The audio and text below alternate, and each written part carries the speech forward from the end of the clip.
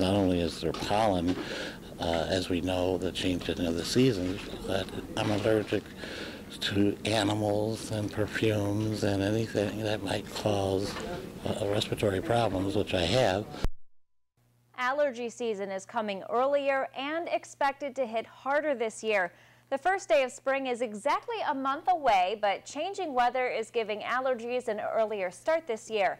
Good evening, I'm Renata Steele. I'm Scott Cook. Thanks for choosing Twin Tiers Tonight HD. Now, it's not like last winter when it was just really warm all winter, but there has been inconsistent weather patterns, and that's caused some flowers and trees to bloom early, so the pollen's spreading a little bit early as well. WENY-TV's Tanja Rekhi joins us live in the studio with some tips from the pros. Tanja?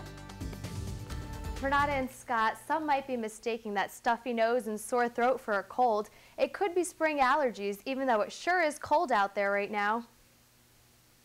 A runny nose, itchy, scratchy throat, itchy ears, you can get a cough, you can get a sore throat with it, watery eyes, itchy eyes. Those are the telltale signs of allergies, which can be coming earlier and stronger this spring. I have noticed actually a couple people with new allergy onsets this winter, which seemed odd because it doesn't usually happen as often.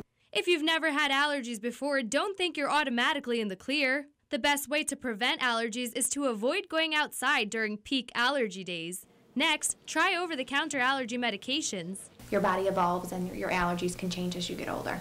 But sometimes your body's response to a certain medication can change, so you may have to make a switch. There's basically 3 different allergy medicines. There's Claritin, Zyrtec, and Allegra, and they all have generics and they all work very well. I was on Claritin, and they actually just changed mine to Allegra, so hopefully this will be a new experience for me to find out of it that is more productive and taking care of my problem.